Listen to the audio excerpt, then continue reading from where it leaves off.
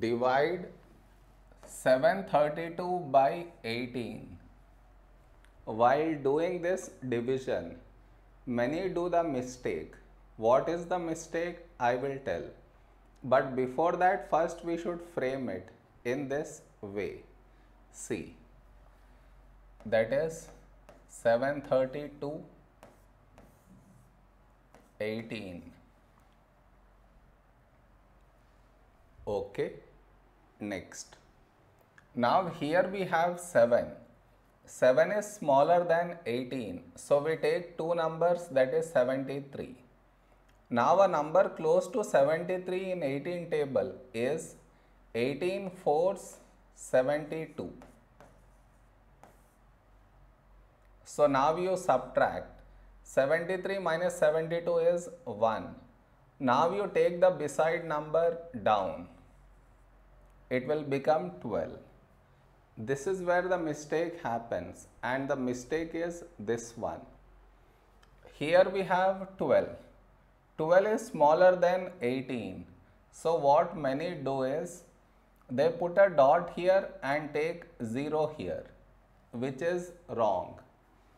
Just now you brought this number down, and in the same step you want to put a dot and take 0.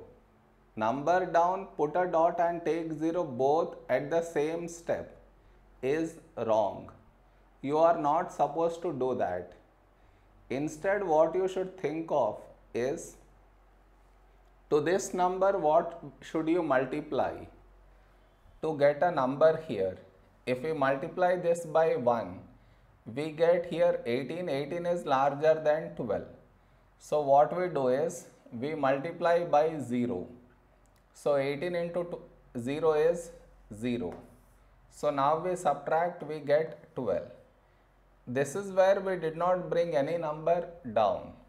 And here 12 is smaller than 18. So we take a decimal and take 0 here.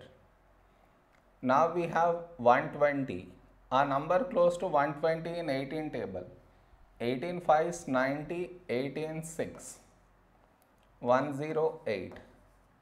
So you subtract, you get 12, you take 0, and it goes on. We get a bar on this. This is our quotient. Did you understand where the mistake happens? You should not do that mistake. Am I clear?